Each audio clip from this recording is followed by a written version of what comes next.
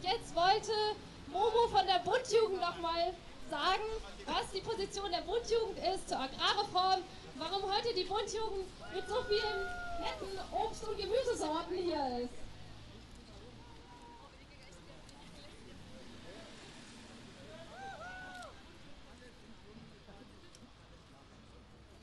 Okay, Momo.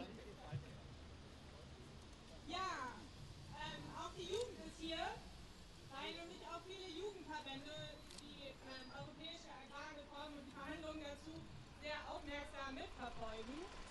Denn Landwirtschaft bewegt auch viele junge Menschen, weil es schließlich um unser Essen geht.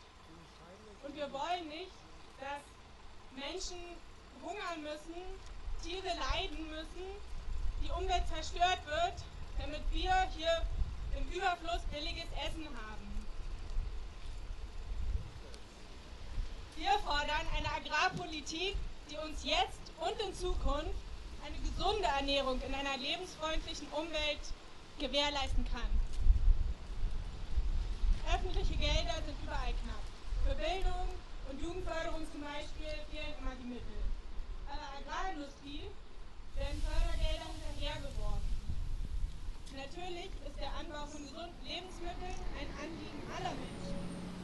Nicht jedoch Tierfabriken und Monokulturen.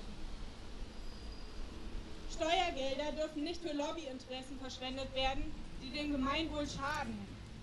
Stattdessen sollten sie in kleinbäuerlichen Ökolandbau investiert werden, der allen heute lebenden Menschen und zukünftigen Generationen gesunde Nahrungsmittel liefert.